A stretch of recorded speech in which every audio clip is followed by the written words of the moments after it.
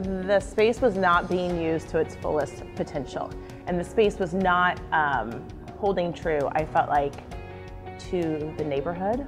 So it was a really easy process to come in here and kind of strip it down and warm it up.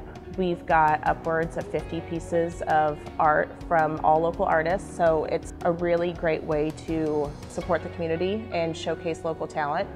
And it's wonderful because I've met so many great people, we've made so many great customers, but the Monarch has really been able to grow organically with Delano. So we've kind of just been seeing where the neighborhood takes us and trying to adapt to our new surroundings.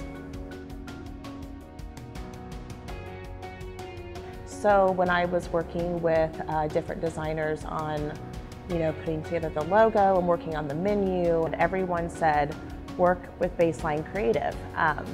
So we had our initial meeting, and ever since then, you and your team have made it exceptionally easy to work with you and to get jobs done in a timely manner, and the results are always fantastic.